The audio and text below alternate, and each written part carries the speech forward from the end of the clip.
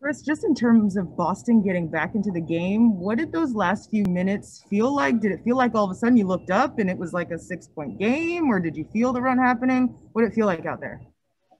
You can definitely feel it coming slowly. Then working himself back into the game.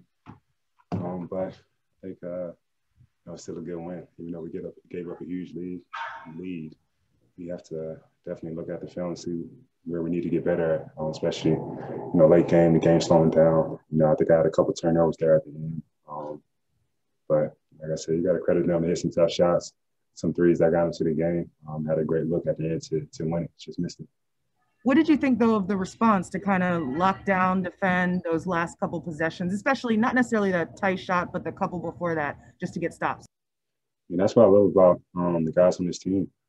No matter how the game is going, they're still going to compete. They're still going to defend. Still going to play as hard as we can to win.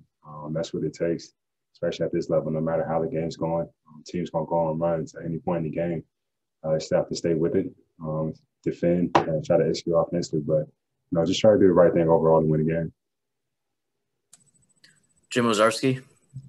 Chris, obviously, you guys had to build a 25-point lead, so things were working to that point. What did you think of the defensive effort? PJ as well, Pat, getting out on the perimeter with Jalen and Tatum, and maybe not keeping them from really getting going.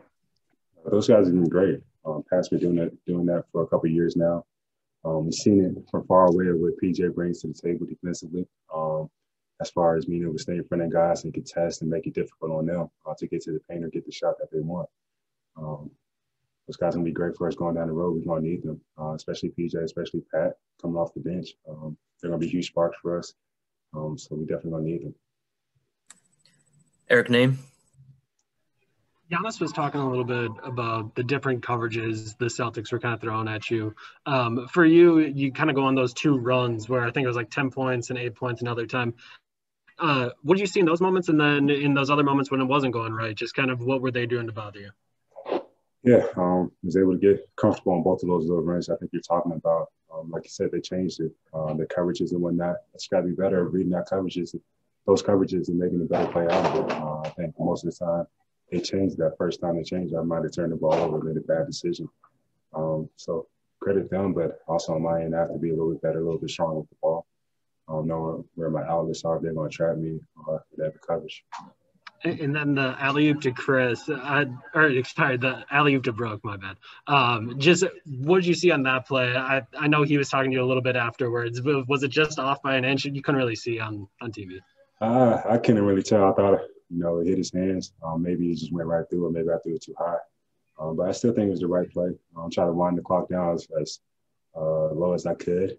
And then try to make a play. I see Marcus Smart on him. And it's a 7-footer. So same thing with Giannis. You try to put it to a place where they can catch it and make a play. But, the last couple of times it hasn't gone my way. But my teammates know I'm going to try to give them the ball if they're in the right position or have that mismatch. Steve McGargy. I've only played the Celtics twice so far this season, in both games come down to essentially to a three right there in the last second. What is it about this matchup that's kind of produced these kind of nip and tuck type games? Just a great team. The honest team from top to bottom with those guys that they put out there. They score the ball really well from inside and beyond the arc. They just overall a great team. We wish we could have made our lives a little bit easier this game, but like I said, we watch film, see what we need to correct to continue to build in that lead and keep that lead going to Friday. One more to Kane Pittman.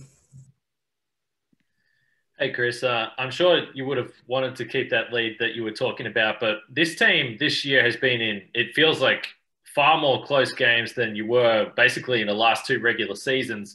And sometimes it happens in different ways. Sometimes it's defense, sometimes it's the offense. But do you feel within yourself that there is more confidence with the group, or you're taking more from these experiences and tough matchups? I think it's definitely a good thing that we're in close games. You would rather make it easier on yourself, but each game is a learning experience. To go down, to lose that lead, be able to have to defend to get a stop, or defend to get a win. Just winning different type of close games is going to be great for us going forward. In the playoffs, game slows down. Much closer games. Every possession counts. So to be in these type of situations early on, we can figure out what works, what doesn't work, and other things that we can try. Thanks, Khris.